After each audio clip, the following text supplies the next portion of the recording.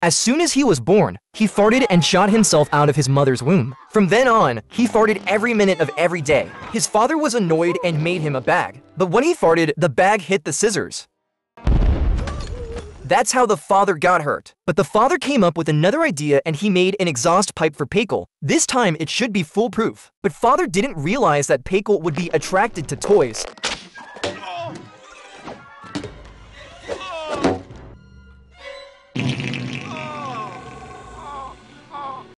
And just like that, father's ambulance took him away. Soon, Palka reached school age and his classmates hated him. Only Alan was willing to play with Palka because he was born without a sense of smell. The two soon became best friends. Alan tried to invent some devices for Palka. The first one was anti-fart pants. It works well and Palka becomes cheerful. However, a bully at school finds Palka's storage device and opens it.